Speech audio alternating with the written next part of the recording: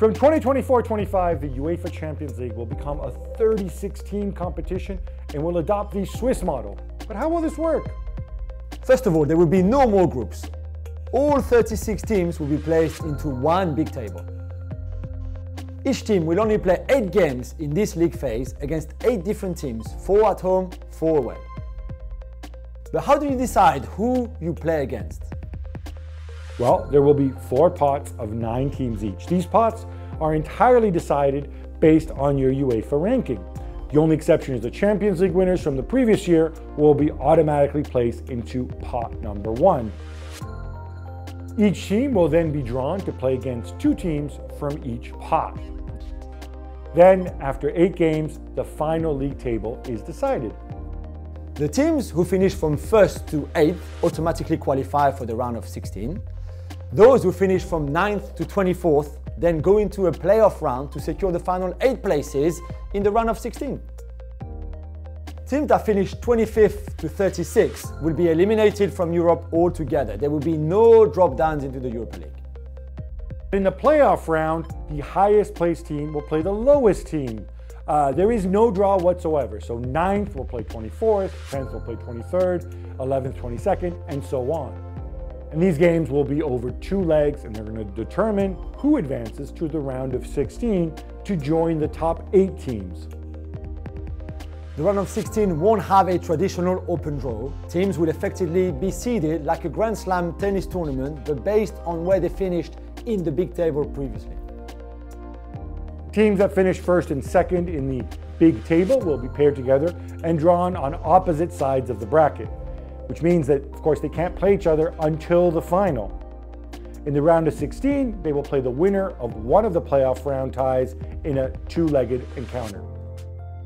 The bracket fills out so that teams that finished higher in the league phase should have a more favorable route. For instance, if you finish 1st or 2nd in the league phase, you cannot face the teams who were placed 3rd, 4th, 5th, or 6th until the semifinal. From this point, there are no more draws, and you simply meet the teams who advances through your side of the bracket all the way until the final. The new Champions League format, are you excited already? It will be interesting. Yeah. And look, I think initial reaction is obviously going to be, "Ooh, what is the Swiss model? Why are they messing with it?" So there's a reason why they're messing with it, so that they can generate more money, play more games, and redistribute more money throughout the pyramid. And I don't think that's necessarily a bad thing. The question is, can they change the format while introducing some positives? And I think they have, Jules. Yeah, I'm all for it. I mean, you often say to me, don't try to fix something that is not broken. And the Champions League is not broken, but if you can improve it, and we will have to wait and see if this is an improvement. People might not like the league table, if you want, with the 8 games instead of a group of 6, which is quite simple to understand, top 2 qualify, blah, blah, blah, blah, blah. I think this is quite exciting, and I think we should see good games, good football, hopefully, and even towards the end, you still have something to play for. Yeah, and I think the fact that the seeds carry over, that the standings of 1 through 36 kind of carry over, they do matter. I think it means we're not going to have dead rubbers. We've seen this before. We've seen teams that qualify after 4 games, after 5 games, and they play the scrubs. And sometimes it completely falsifies the group and it impacts other teams. That shouldn't be the case this time around. So I think that's a positive. I like the head-to-head clashes between 9 and 24. Yeah, me too. Games where there's something at stake. I think that round's going to be exciting.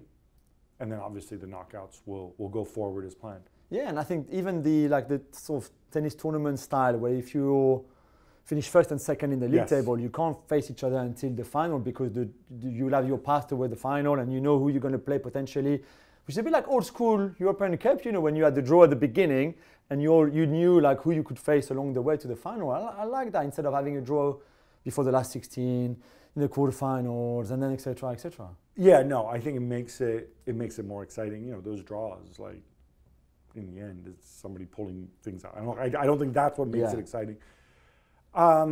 We'll see how it shapes out. I think the main concern is going to be, for me, as always, how many meaningless games are there going to be? And I don't think there's going to be that many meaningless games, because it does matter. It might not matter so much if you're number 5 or number 7, but it does matter if you're number 7 or you're number 10. Yeah. So So yeah, it'll be exciting. There will be more games played, and some people will talk about the strain on the players, but I think the reality... Which is a fair point. It is a fair point, although I think the reality is for the majority of these teams, it's going to be 2 more games. For some, it's going to be 4 more games. Yeah. I think that's something you can probably live with.